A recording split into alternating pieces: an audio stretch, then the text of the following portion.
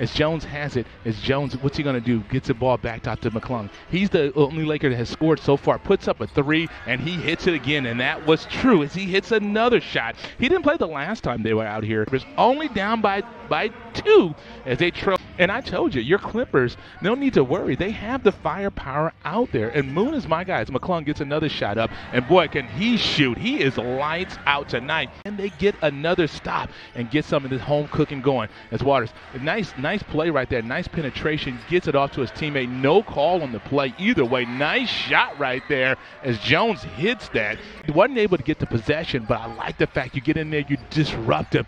Great entry pass with the slam dunk. That's a great play right there by Huff against this Lakers squad.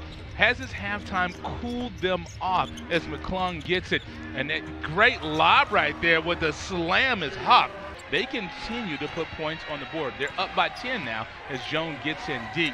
And now what's Jones going to do? Got a mismatch there. Look at the step back. And just like that, that's a 5-0 run to start this second half of action. Mason Jones, he's a two-way player for this Lakers organization. And it looks like they're still in that zone. And if you got a guy out there like McClung that can shoot, you can see that Brown gets to the cup. Couldn't get that one to go down, but what a play right there. If you're the Clippers, you like to see that. He's got a nice stroke to his shot. So that is good. McClung, Euro step, get to the cup and one.